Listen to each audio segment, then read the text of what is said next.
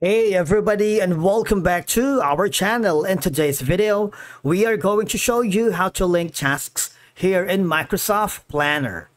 Let's begin. Now, the first thing that you need to do is to log in using your credentials.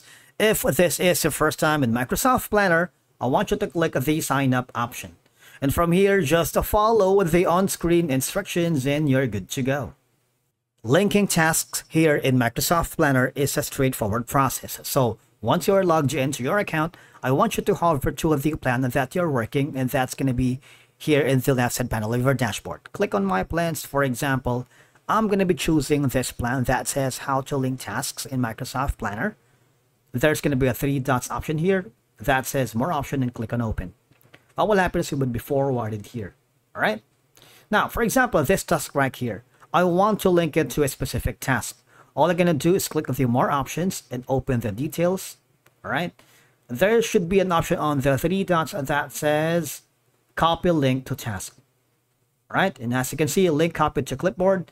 And as you can see, that's going to be linked to another task. Another option that you can do is the task 4 right here. Copy link to selected task. All right.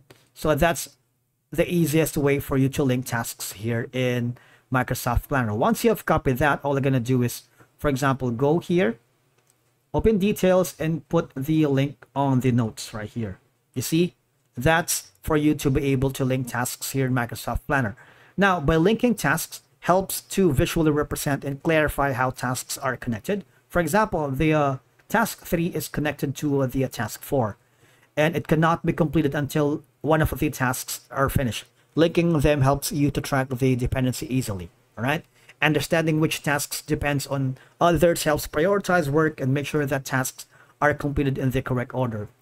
Apart from that, you can also make sure that it's in progress and the priority is set to very urgent. So that way, all of the collaborators are aware of that, especially for large projects with many tasks. Linking tasks can help you keep track of subtasks, milestones, and key dependencies, making the project easier to manage. I find it very useful because here in GPlats, we are a group of talented individuals. One is responsible for the topics and researching. One is responsible for the creatives of thumbnails and uploading the video. And one is recording, and one of the overall general manager seeing all of the productions. Now, if multiple people are working here on the interdependent task, linking them helps to coordinate work, ensuring that all team members are aware of dependencies and can plan their work accordingly. And that's it for today's video. Thank you so much for watching. We will see you again in the next video.